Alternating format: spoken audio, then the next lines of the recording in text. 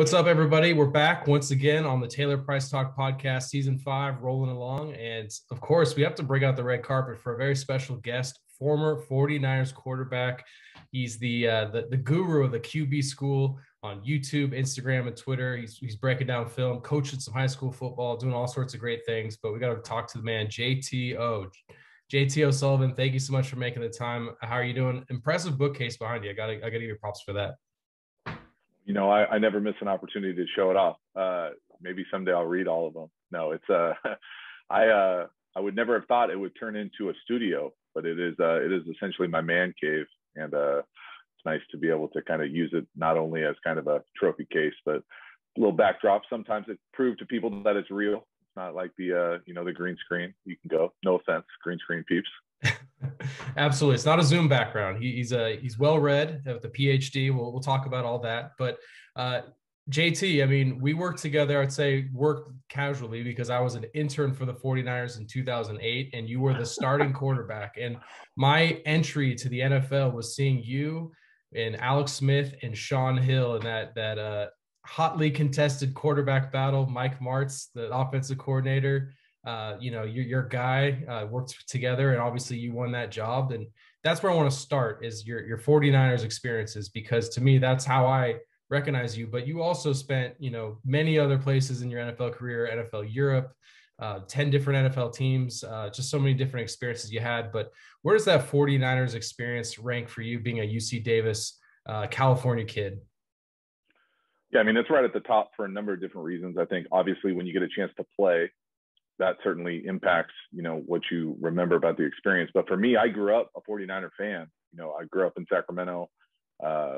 You really went to 49er training camp every day for many years when it was in Rockland, and kind of remember those Ricky Waters, Steve Young, Jerry Rice, John Taylor days when they beat the Chargers in the Super Bowl. Those were special memories for me as kind of someone falling in love with football. So to play for your team like that was a really cool opportunity. It came for me kind of like halfway through my career. And so I'd gotten the opportunity, and I knew how kind of lucky I was, fortunate enough I was to get an opportunity to play. And it was just kind of a cool opportunity for March to give me that opportunity. Certainly didn't go as well as I would hope, but at the same time, I'm really proud of the effort and the opportunity to kind of to get there and see what it takes. Now, I want to talk specifically about the quarterback battle, because this is like revisionist history. We're going to go back decades, Okay. But, Alex Smith was the number 1 overall pick, and he had his beef and his run-ins with Mike Nolan. They were still figuring out that relationship, and Alex had the injuries and was still working up his confidence at the pro level. And then Sean Hill is such like the guy's guy. People just loved him. He was so revered in the locker room. And you had this relationship with Martz where, you came in having that experience with him. And that must have felt good, though, for your confidence to battle it out with the number 1 pick, Sean Hill, who played the year before and won some games. And best versus best. What was that mindset like every day in the training camp and in the offseason battling with those guys? What was the dynamic of that room, I would say? Well, I mean, there's a lot of questions in there. Well, let me first, the first element of, as far as the room, both those guys I have a lot of respect for, obviously went on to continue to have great careers. And the actual competition, though, was really a 2-person competition. I mean, I was coming in as someone who just knew Mike's stuff from Detroit. I wasn't walking into that competition. That was really, in fact, I didn't take a rep in a team situation, any OTAs, any offseason, not 1 rep. And so I think what really happened, and you'd have to ask Mike for sure, but I think he was, and I mean Mike Martz, not Mike Nolan. I think Martz was getting a little frustrated with how those 2 guys were kind of dealing with the offense. And I had such an advantage because I knew not only Mike's system, but Mike's expectations and how he expects the ball to be delivered and those decision-making elements of it. And I was going to do what he asked. I was there because I had that understanding and relationship with Martz. And so I wasn't going to kind of go off script or do my own thing. I was certainly going to try to do exactly what Mike Martz was asking us to do. And I think that really helped me. And at one point during training camp, I want to say like the first week, something happened with Alex's arm, or Alex, I forget, or maybe one of those 2 guys got kind of a sore arm and complained about it. And Mike was like, all right, you're done for the day, JT, you take his reps. And I just never stopped taking the reps from that point on. And so I think Alex ended up getting hurt too, going on IR. And so it was just, you know, a lot of things fell my way in that training camp, but I certainly would have appreciated a little bit more of the off-season work. But that's just the reality. I mean, that's the reality of being a fringe guy. You get the opportunity you get, and you go from there. But it was certainly a hell of a lot of fun to play. So much more fun playing than not playing. But it's you know, and it's I chuckle when I hear it was a real competition, because it really, you know, those two guys really deserve. Sean played so well the year before; he deserved an opportunity to compete, and I was just the outsider who kind of fell into it. Absolutely. I mean, you were very focused. I remember, you know, your persona, your demeanor back then was very much like about your business. You did your media. You know, you weren't as like gregarious as maybe some of the other guys in the locker room, but you were very focused. And respect to you, you got the job. You started week one. Looking at the box score, battled it out with Kurt Warner, Larry Fitzgerald, Anquan Bolden. Those are some battles there. And then week two, you win in Seattle, throw for 300 yards, beat the Seahawks on the road. Not many 49er quarterbacks have been able to accomplish that. So I know the season didn't go the way you wanted to. There was a change. Singletary takes over for Nolan, and you end up losing the job. But at least there's some high points in there. And winning in Seattle, if you watch all these games now and seeing how hard it is to beat the Seahawks, the 12th man, you accomplished that. Where does that rank in your playing experience? I mean, that's definitely one of the high points for sure. It was a blast to go up there. Mike Martz, again, I mean, he had a lot of confidence going in there, being from the Rams for so many years. He always called playing in Seattle, playing in his North Campus. And so it was kind of a mindset that we were going to go up there and just try to do what we do. But it certainly was, it is and was deafening. Like, I remember being in the huddle, and we didn't have a silent count, and we couldn't function. So we just kind of invented a silent count in the game. And so it was probably as contentious as it ever got with me and Martz about that type of stuff. But it was just fortunate enough to go up there. I think we won that in overtime. Frank had a big day. We had a couple. I think we had a pick six too. But it was fun. Yeah, to get I up think there. Pat ran one back by like 60 yards. Pretty vintage Pat Willis. There you go. That's what it takes. But it was a lot of fun, and you know, winning on the road anywhere in the league is difficult. And doing it against them in that kind of environment, I think it just makes it that much sweeter. So you look at your career, you've had all these different stops. I want to talk more about other places in San Francisco, but this 6 degrees of separation, but you're actually interacting with all these great legends. You mentioned Frank Gore, Patrick Willis, Mike Martz. That locker room that year, Isaac Bruce, always enjoyed my interactions with him on the sideline. He was an interesting cat. You know, what do you think about that era, that team? Because obviously they went on to have success with Harbaugh in the Super Bowl years. You saw some of those players, Vernon, Pat, Frank, really at the cusp of their come up. What was it like, you know, being around those guys? I mean, it was my perspective of it was always kind of like the new kid in school, right? Like many of those guys had relationships before and had relationships after. I was there for a year, and barely even a year. But my kind of perspective was always just like, man, this is a talented locker room. There are talents. There's really talented guys in certain spots. I think collectively the roster probably wasn't where it was when they started making those deeper runs into the playoffs, but there were certainly bursts of talent all over the place. And it was fun to follow those guys. And you certainly got the impression early on that they were pros. You know, you hang around Frank long enough, you see how hard he works, you see how hard he runs, you see how serious he takes the off season. And you know that those kind of things kind of repercussion kind of dwindle out into the locker room with guys like Joe.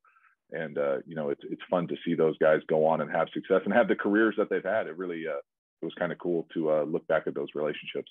Absolutely. I left out Joe Staley. How could I do that? You know, you forget about Joe. I think he's still playing, but he's not. Have you seen him? He's pretty thin these days. No, I bet he probably could still play. Maybe not if he's that thin, but he'd probably play something else. He's pretty, yeah. I mean, all those guys, I think people sleep on the athleticism of those big guys, you know, across the board. But really, anybody who plays on the edge, man, they got some quick feet and dynamic athletes. Isaac Bruce, Frank Gore, you know, going to Canton, but obviously so many other people you've interacted with in your NFL careers, from Belichick to Brady, down the list. Who are your favorite, you know, those moments of, I can't believe I was a teammate of this, or I worked with this coach? Like, who are those maybe, you know, just pinch yourself moments of people you experienced in your football career? I mean, those guys for sure. I think Brett playing with Favre, Brad Johnson, Brady, Belichick. I mean, it was less about, it was more about, and I'm sure you've had some version of this where you meet someone that you look up to or have looked up to at some point, and it's impossible for those people to live up to the expectations of how you hold them on a pedestal. But at the same point, you get a chance to see that kind of greatness in action all the time, every day, if you're fortunate enough to work with those people. And so I try to pick and pull things from Tom, from Brett, even from Belichick, and how he handled himself as a head coach and his interactions within that building. I still try to pick and pull, not necessarily to be someone else, but to, hijack some of the best things that resonated with me, that he did with me as a player. I still try to use to this day.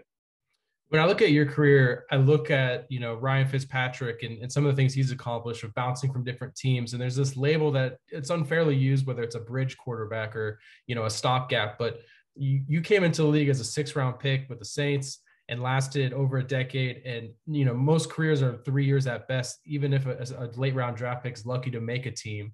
How do you reflect on just your career and just what you were able to accomplish in the game, whether, all these different opportunities, but just this wealth of knowledge. And we'll talk more about how you're giving back that knowledge, but, how do you just assess like what you were able to accomplish from where you started and what it looks like from the exterior? Yeah. I mean, I think you're being a little bit kind to me too. I always think of it as I was a Division II non-scholarship student athlete, and to get that and to get a decade in the league is far exceeded anything I ever thought ever. Just playing professionally probably exceeded my expectations, going from not getting a scholarship offer to that. But I'm really proud of what it was, and I'm really proud of it because I know inherently the effort that I put into it. And so I think that I sucked the bone marrow out of that career and really looked at every single option, went to multiple continents, kind of did everything I possibly could to make that thing go, and can kind of rest my head asleep every single night knowing that I literally did everything I possibly could. And I think that there is some sense of, calmness knowing that, hey, I didn't leave anything on the field. I didn't leave anything in the weight room, in the team room, in the meeting rooms. I did everything I possibly could to maximize that opportunity. And with that, there comes a level of satisfaction. And, certainly not everybody gets to go to the Hall of Fame, and not everybody is even a career franchise guy. But I think everybody can maximize their effort. And those kinds of things are the things that are transferable, when you get outside the game. Absolutely. And the fact that you're sharing that knowledge, the people you've come into contact with, and now you have the QB school on YouTube, just breaking down tape. And it really, caught my attention. I was talking to you earlier. Saturdays during the pandemic, not a lot to do. The Niners traded up for the 3rd-round pick or 3rd overall pick. And I started, wanted to learn more about Trey Lance or Mac Jones or Justin Fields. Like, what are these guys good at? What are their strengths? And, yourself, Chris Sims, all these former quarterbacks, I take more stock in what you say maybe than some of the analysts, just knowing that you've been in those meeting rooms, what the offensive coordinator, the head coach are expecting of these quarterbacks in their system. So, what was the starting point for you to start the QB school? And then we'll talk a little bit more about the film breakdowns, but, what was that like spark or that idea that, that registered for you to, I want to give back to, the football community and share my opinions? Yeah. I mean, well, really it was, I had just finished school, and I had gone from feeling like I had no time to feeling like I had some time. And I had kind of taken basically a sabbatical from football. I didn't really do anything when I was in grad school. And now all of a sudden I had this time on my hands, and I was like, well, do I want to get back into football in any capacity? Just kind of, I really had kind of exhausted myself of that element of my life. And so kind of realizing that I didn't really want to try to get into the broadcast game as much as I didn't want to get into the coaching game, just because I moved around so much playing that I'm not interested in that anymore. And that's just part of the deal at the highest levels. And so kind of checking no's off all these things, like no, not coaching at the highest level, no, not broadcasting, all of a sudden you're kind of out of options to a certain degree, but also realizing like I try to be a little bit ahead of the curve, whether that's whatever you're doing, not necessarily best practices, but like what will be the next best practices. And this idea being that, hey man, I'm getting all my content from YouTube. Like one of the first things I go to is YouTube. And I felt like I wasn't the only one doing that. And I also feel like I'm kind of old when it comes to that also. So the next generation is doing it even more. And so I was looking to not necessarily compete with different entities, but I was looking to just avoid competition. Like, where is there a space that I see a gap and I could potentially fill it by something that I could offer whenever I wanted to, really flexible, autonomous opportunity. And there were certainly people on YouTube doing a little bit more highlighty stuff and really high level stuff, I think, but not necessarily in this one bucket of what I wanted to fill. And what I wanted to fill was basically what I wish existed when I was kind of thirsty for football. And that was, as a fan, diehard fan, I want to learn more about X's and O's, kind of pull the curtain back a little bit. And then also as a player, are there technical elements that I think I could have really benefited from hearing earlier? I think that there were. And then as a coach now, kind of clicking that button too, as far as, trying to get better as a coach, an influencer, a leader, those types of things. And so all those buckets kind of funnel into what has now kind of evolved as the quarterback school. But it really started with just me being like, hey, do I want to do any sort of football anymore? And then that kind of fell into coaching and all these other things. And it's kind of taken on a life of its own, to be honest with you.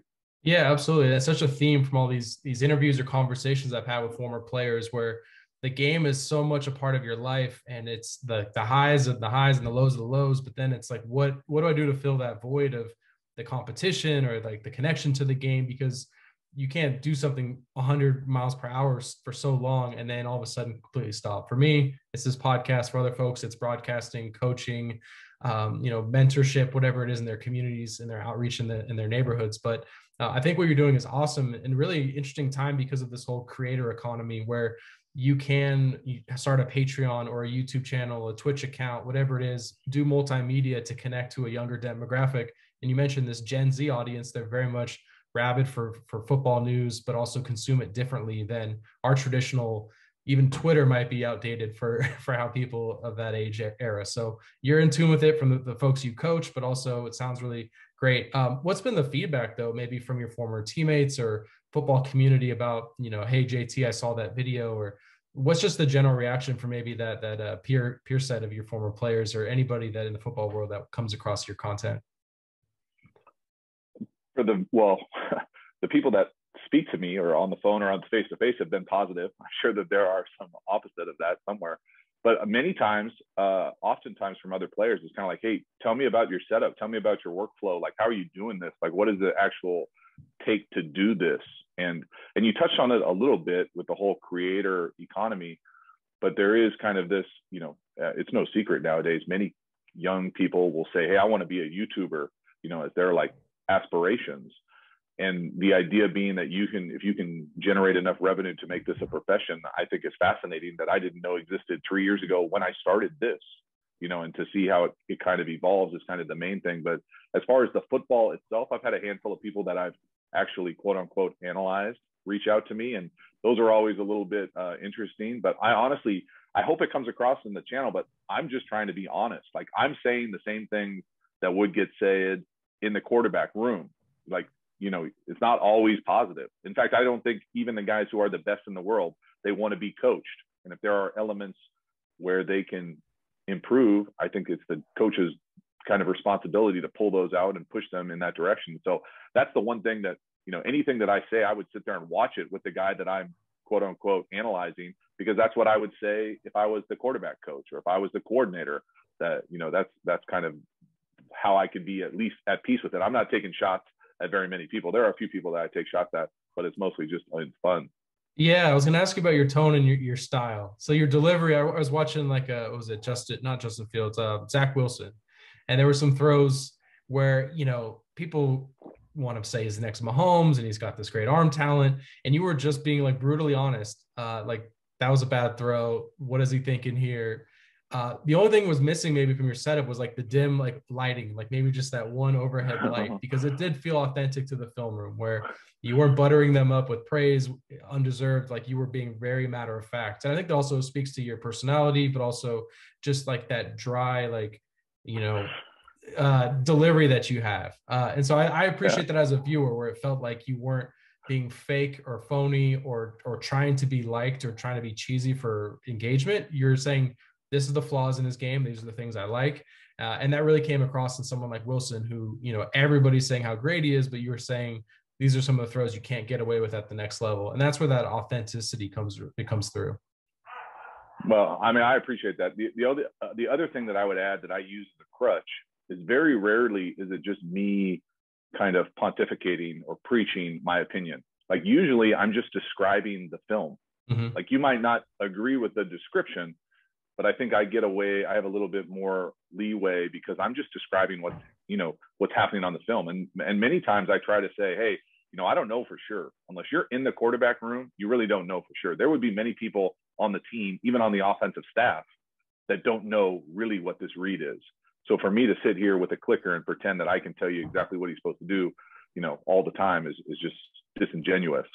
But I try to be as authentic as I possibly can. I try, honestly, I'm just being myself. Most of the things that I watch, I'm just naturally curious about.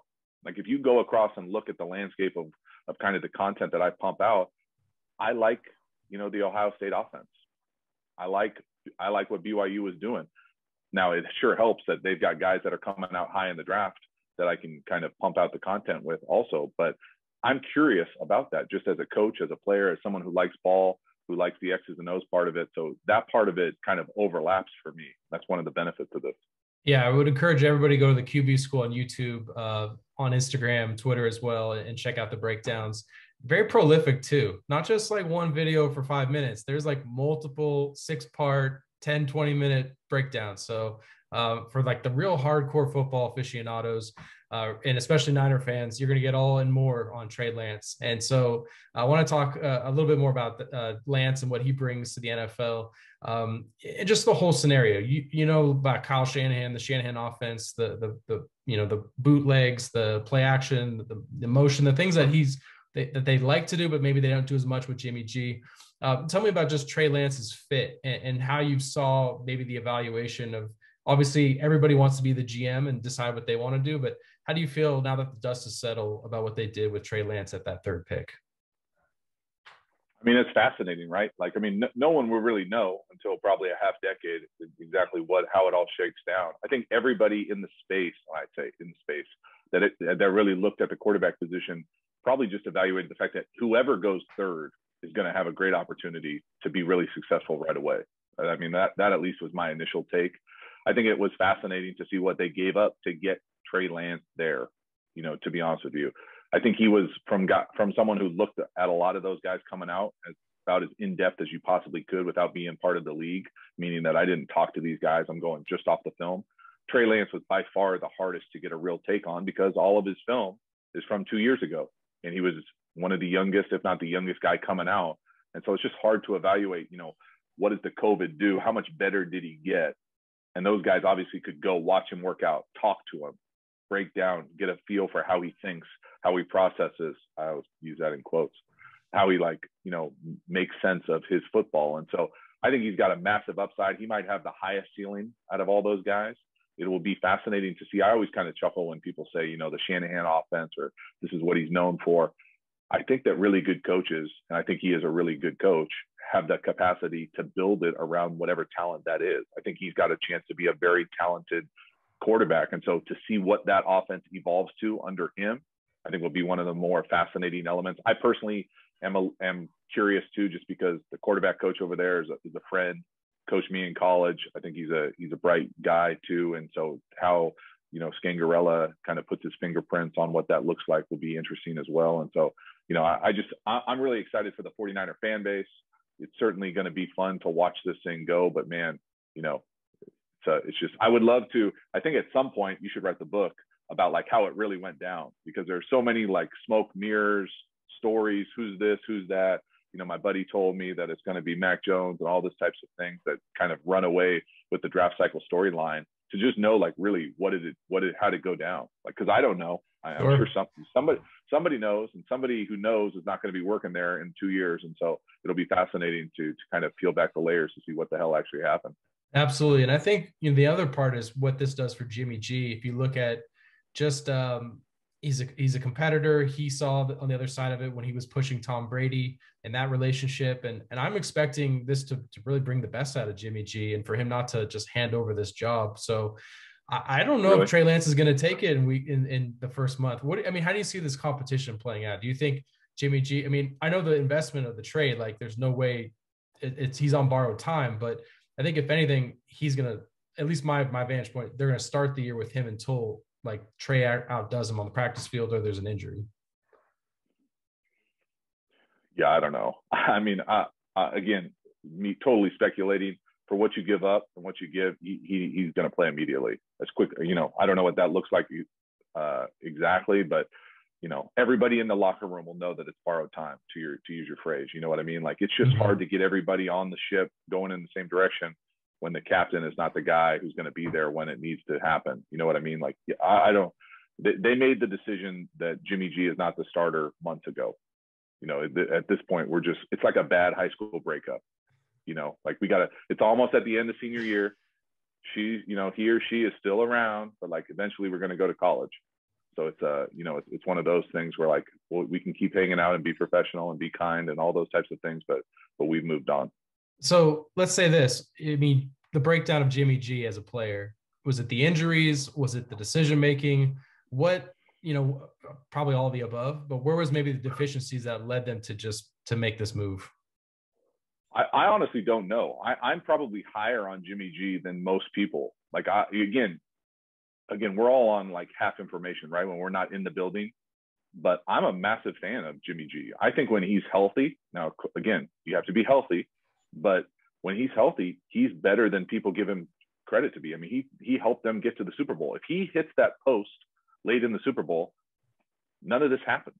Yep. I mean, really, one throw.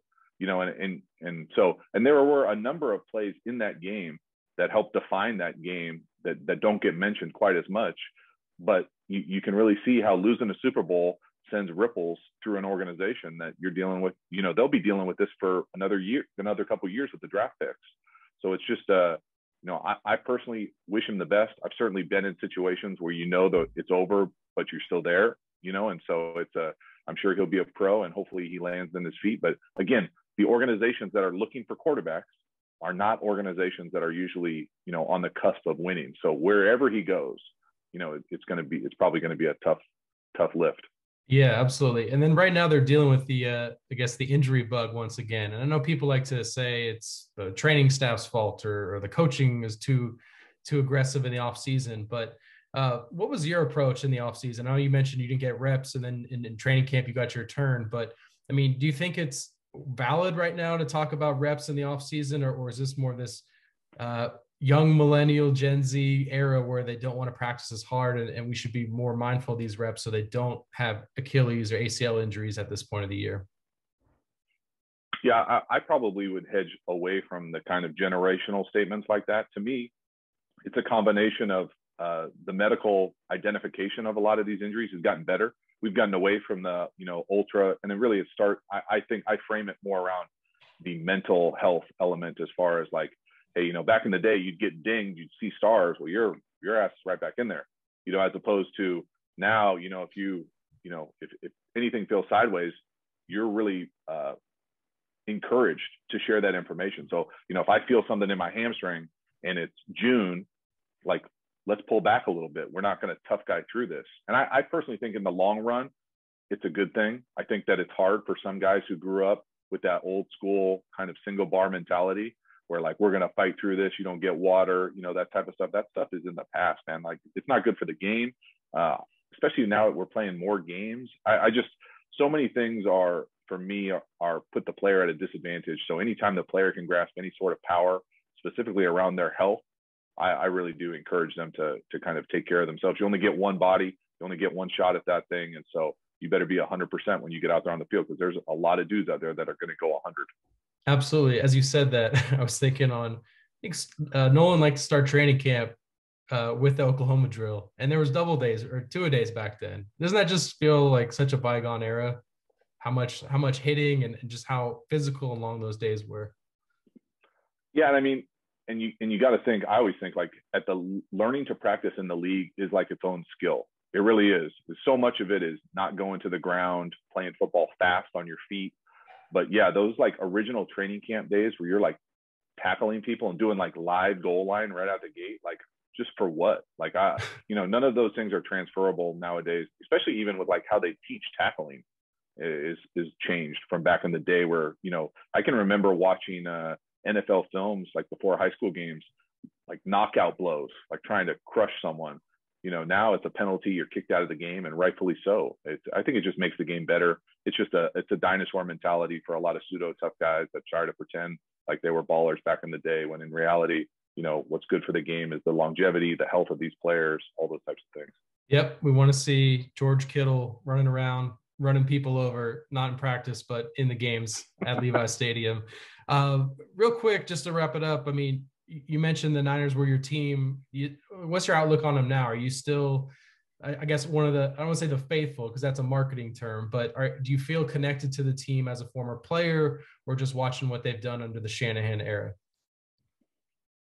I feel grateful for the opportunity to have any sort of relationship with that organization. But no, I think I just play for so many teams that I'm more a fan of the people that I know and the people that are still in it. So I'll obviously root for Skanks with the 49ers and a handful of other guys that are still old enough that are still going, those types of things. But it's, for me, it always was, and just kind of reinforced the idea of how important those relationships are, especially when you bounce around so much. So my career is a perfect example of, Mike Martz believing in me, that relationship kind of ending up getting more and more into it. So I'm less tethered to a logo or to a city. And I live in San Diego. It's tough to be an NFL fan down here and be tethered to a team, just when you feel like you can get burned with them picking up and leaving, those types of things. So for me, I'm a fan of football. I'm a fan of people. And so that's where I gravitate to. All right. So I believe it was the NFC Championship game against the Packers, and Rob Lowe, the TV actor, was on. You got him on the broadcast with the NFL logo hat. So if JTO goes to a game, just repping the shield. Do you know that I actually had that hat? I think he was rocking the black one. I had the white one for like a hot minute in like junior high. I don't know why, but I definitely remember that. No, I would probably rock whatever quarterback I knew. Back in the day, I felt like I knew every other dude, but now I'm pretty old, so I don't know quite as many guys anymore. But I'm always cheering for the guys that I know. What's the I guess the jersey collection or your keepsake looking like? Because you have the NFL Europe records and uniforms and CFL. Do you hold on to that stuff, or are you more like a minimalist, like, been there, done that, don't need to keep all the team swag? Well, my wife actually decorated in here with the few helmets that are in here. I'm definitely more, not necessarily a minimalist by default, but most of the times, this is kind of like a peek behind the curtain. Most of the times when you leave an organization, it's not really on the best of terms. So like if I get cut, I'm not going to like very often like go down and like, hey, I really want this helmet and this jersey. I'm more of like, all right, I'm out of the building, type of thing. And inevitably, most of the times I was really good friends with the equipment staff, and they would send me, a box of crap. So I have in my attic, I probably have 5 different teams boxes of stuff that I'm sure hopefully my kids will like to go through at some point. But at this point, it's probably like super big, like old school Reebok stuff that I'm not really gonna, take a whole lot of pride in rocking anymore. But it's it's one of those things where it is, my kids have fun putting the helmets on, but it's one of those things where I don't have the jerseys framed up or anything. Yeah, well, someday they'll bring it out and dust it off for you. Real quick to wrap it up, what's next on the YouTube channel? I know you're always looking for fan user generated ideas. Are you going to break down like current players? Are you still thinking more in the college space, or what's maybe like the era or the landscape you're going for? I mean, right now I'm really excited for July because I take July off. But it's really, honestly, you touched on it right there. Like it's whatever kind of like the channel OGs want. Like there's a number of people that like reach out to me consistently, and they're always kind of a little bit ahead of the curve as far as who's going to be the next, Zach Wilson next year, or who's going to be, who's on the up as far as like, Josh Allen, those types of things that people want to see more of. And I'm just naturally curious as well. I honestly think it bothers people a little bit that I don't watch a whole lot of football during the season. Like I just don't, I don't sit down on Saturday and watch every college football game or Sunday. It's just not the way it works out. So I really do rely on the people that want to see more to tell me. And I'm always on the lookout. The other part about the channel that has kind of evolved is the courses. So the courses really take a significant amount of time. And I'm kind of in the middle of 2 of those courses right now. So the next course will be on tempo. and the next course after that will be on the quarterback run game, just because I'm fascinated by both those elements. They're really important parts of our coaching style with what we do. And so that's kind of where my mind is right now. But if you got any good ideas, let me know. Yeah, well, I'd love to see you break down your tape. That would be interesting. Dust off the old highlights and the lowlights. Some grainy tape, man. We'd have to like have to stretch that thing. Yeah. Okay. Well, standard def, and then Jaden Daniels from ASU. I'm a Sun Devil, so I want to know if he's got a pro potential. He's on the list. Well, the other thing, and it's people always think like, hey, just do this one. Bro, I don't have every single all 22 of every person that's ever played. And so it does take a little conniving to get that type of stuff. But that's a beautiful thing about the internet is people, if you put it out there, sometimes people will just reach out to you that have the information. That's honestly how it usually happens for me to get that college tape. And so I definitely want to do that's the ASU quarterback, right? Daniel? Yep. Yeah. Awesome. Well, we'll look out for that. He's in the There you go. He's got to get some more reps on they don't throw it enough, a little more of like a running offense, but hopefully this year they'll let him unleash it a little bit. Who's the coordinator in Arizona State? I feel like I know. I think I played against him in college. Zach Hill. Yeah. Yeah. I just think of It's Herm's program. Isn't he like the CEO though? I feel like he's got that like old OG model where he's like, I'll just tell you guys how to do this and do the press conferences. Absolutely. JT, this was a real treat. Everyone listening, check out the QB School on Instagram, on Twitter, and the QB School. Subscribe, rate, review, all that fun stuff on YouTube. Thank you so much for your time. Really appreciate it. This was great. My pleasure, man. Anytime, Taylor.